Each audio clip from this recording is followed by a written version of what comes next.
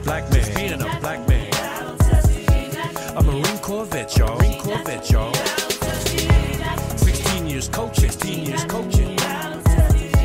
10 years in the pen, man.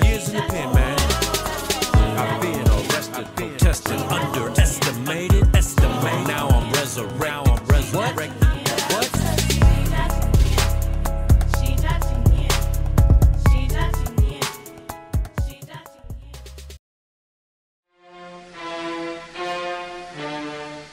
I'm a Marine Corps vet. I'm a former basketball coach. But the most important reason why I'm here, I did 9 years in prison. And I just got out 13 months ago. But since I've been out for the last 13 months, I've been traveling all over the state of Ohio in forums just like this, whether it's for ODRC or whether it's for the county reentry, which I came through the Montgomery County Reentry Program, or it's at a college, and tell you how important it is for you to help us. Now, what's amazing, I'll give you a little bit about my story before I get to this all-in community thing here. In 2008, I got incarcerated, and have you ever had your entire life ripped from you like that? You get comfortable, you think everything's okay, you think everything's wonderful, and then all of a sudden, it's over.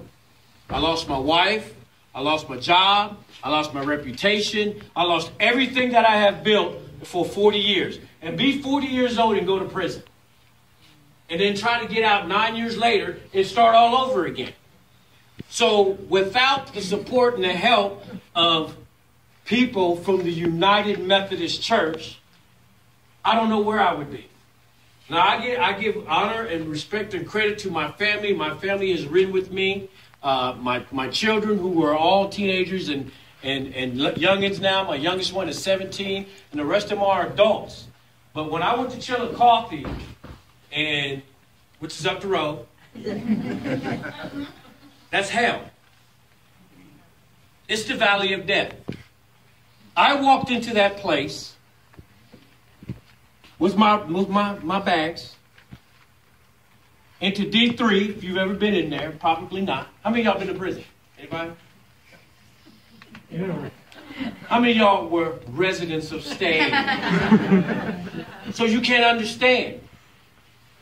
In 2008, I was one of the coldest winters we had in a long time. We had ice on the windows. They didn't have enough blankets. Our families had to provide blankets. Our families had to provide clothing. Our families had to provide food because the food that is being fed to us is not very good. Now it's privatized by whatever them folks are. I don't even, Airmark. Yeah, there it is. It's terrible. It's terrible. But the things we take for granted, okay? We take them for granted. So for 18 months, my health went all the way down here. Imagine the stress that was on me. Medical health care is terrible. Okay? So you got to understand, there's lines and lines and lines, and I'm a pretty healthy guy. I work out, I'm fit, so I kept myself in shape. But there are lines of people who have been on drug addictions, lines of people who have mental issues, who stand in line from here to the parking lot out there, getting their meds 3 or 4 times a day. Can you imagine that? And then we're in the chow hall line, and they look like zombies. You just step up, get your tray, and you go sit back down. So that's the lifestyle. And some people deserve it. Some people... Sometimes it gets personal because I have a lot of brothers that are still there. Okay? But 18 months in, a program came called the Horizon Program. And this awesome guy named Jeff Hunsaker and Pastor Richard Boone showed up.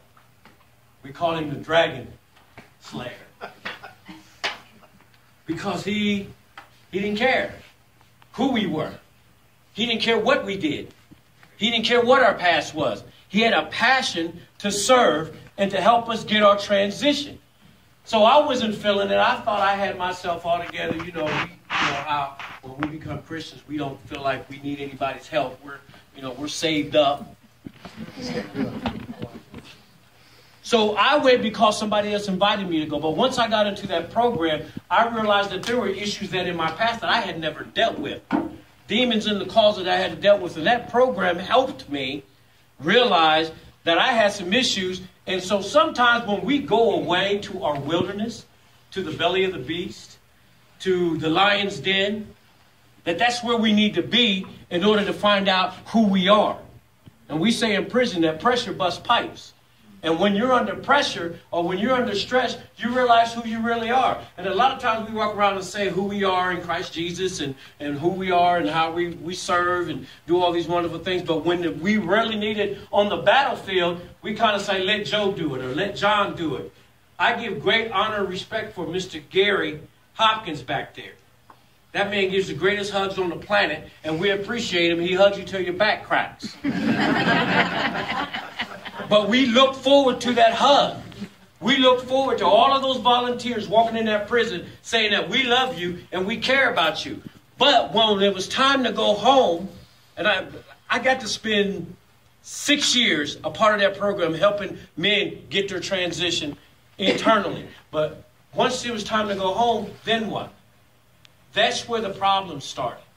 But for me, I was blessed because of the networking of your peers. The United Methodist Church, Pastor Boone. I'm here right now because of Pastor Boone and because of Gary and because of this man right here. Being able to tell you that we need your help.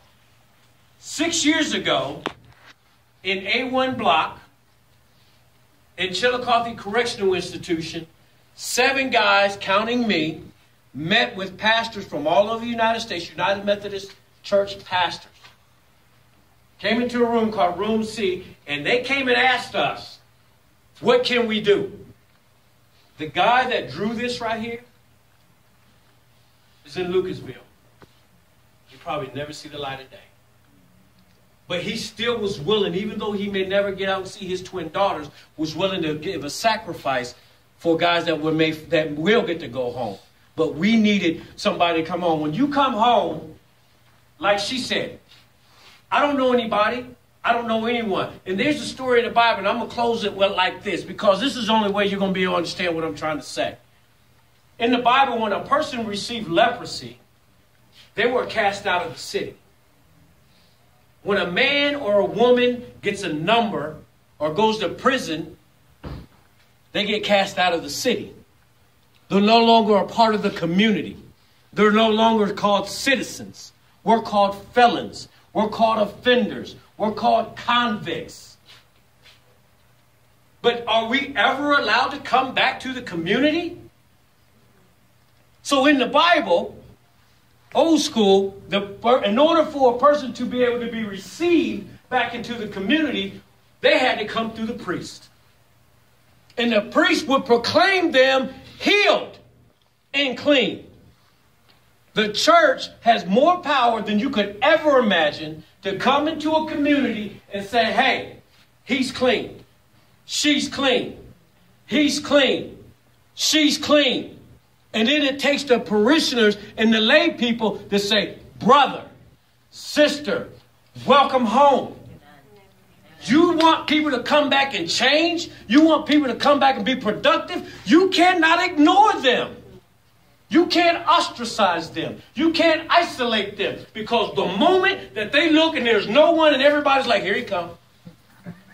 There you go. Slam door in your face. Slam door in your face. I got to go back to what I know. I'm under stress. I need a hit. I need a drug. I need a job.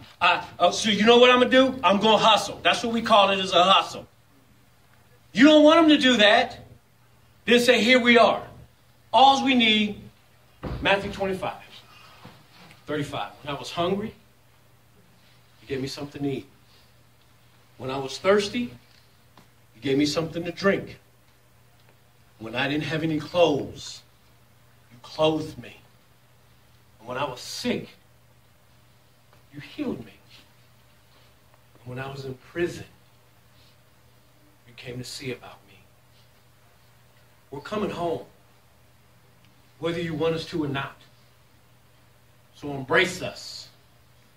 All in, which means I'm willing to lay down my life and sacrifice like my Lord and Savior Jesus Christ went to hell, took the keys, and allowed us set us free and got us out of hell. The Lord is my shepherd. I shall not want. He makes me to lie down in green pastures.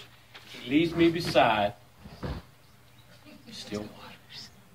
He restores my soul. Help us. God is glorified through his people. Matthew chapter 5. You want to see the hand of God? Look to the right and look to the left. Thank you.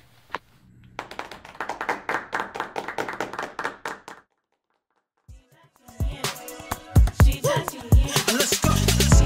Just being a black man. Being a black man. A Marine Corvette, y'all. Marine Corvette, y'all. 16 years coaching. 16 years coaching. 10 years in the pen, man. Years in the pen, man. I've been arrested, protested, underestimated, estimated. Now I'm resurrected. What?